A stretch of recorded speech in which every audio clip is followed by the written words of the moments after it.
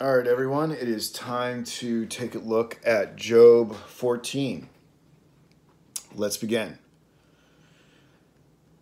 Man that is born of a woman is of few days and full of trouble. He cometh forth like a flower and is cut down. He fleeth also as a shadow and continueth not.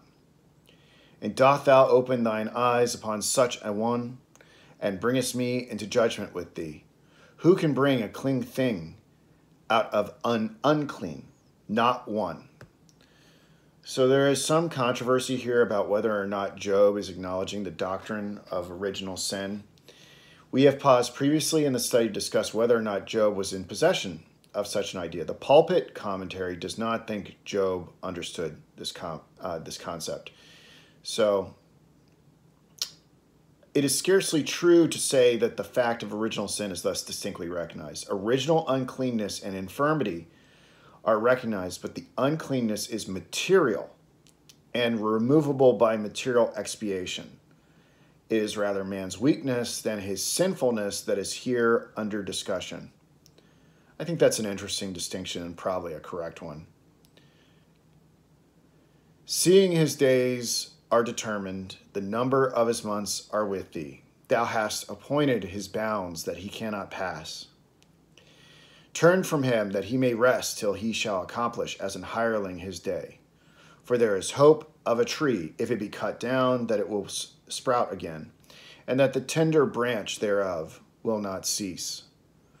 Though the root thereof wax old in the earth, and the stock thereof die in the ground, yet through the scent of water it will bud and bring forth boughs like a plant. But man dieth and wasteth away. Yea, man giveth up the ghost, and where is he? The way Job is speaking here does not communicate a belief or knowledge of an afterlife. The revelation of a resurrection does not appear here, I think. But something does, which we'll get to in a minute. Verse 11, as the waters fail from the sea, and the flood decayeth and drieth up, so man lieth down and riseth not, till the heavens be no more. They shall not awake, nor be raised out of their sleep. Verse 13,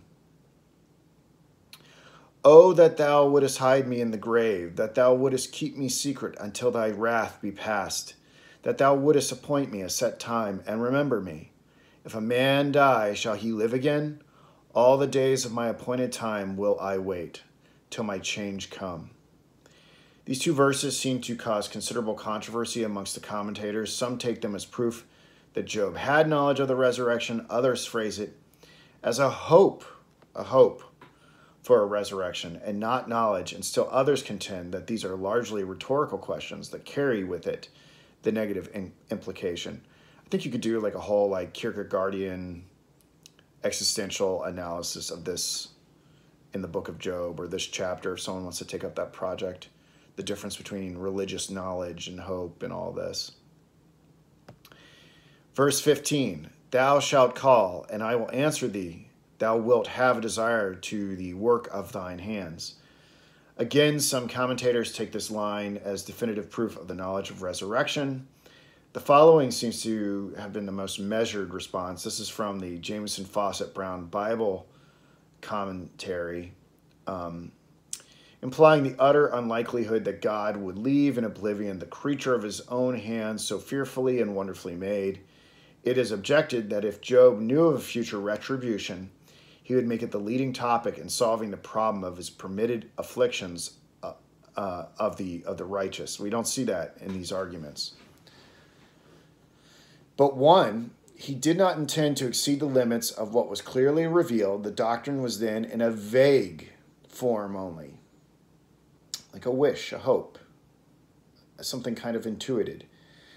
Two, the doctrine of God's moral government in this life, even independently of the future, needed vindication. Verse 16, for now thou numberest my steps, dost thou not watch over my sin? Verse 17, my transgression is sealed up in a bag, and thou sewest up my iniquity.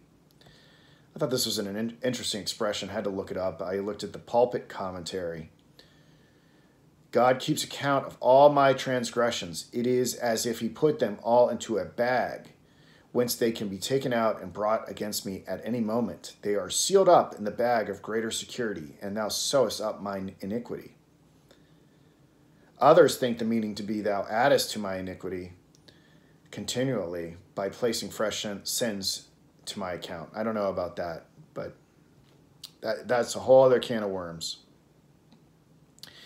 Verse 18, and surely the mountain's falling cometh to naught, and the rock is removed out of his place. The waters wear the stones. Thou washest away the things which grow out of the dust of the earth, and thou destroyest the hope of man. The forces of nature destroy the strongest edifices, and like water against rocks, God can wear down the strongest man. Verse 20, thou prevailest forever against him, and he passeth. Thou changest his countenance, and sendest him away. His sons come to honor, and he knoweth it not, and they are brought low, but he perceiveth it not of them. But his flesh upon him shall have pain, and his soul within him shall mourn.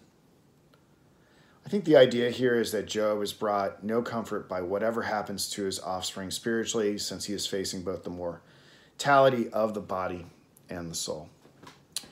All right, till next time.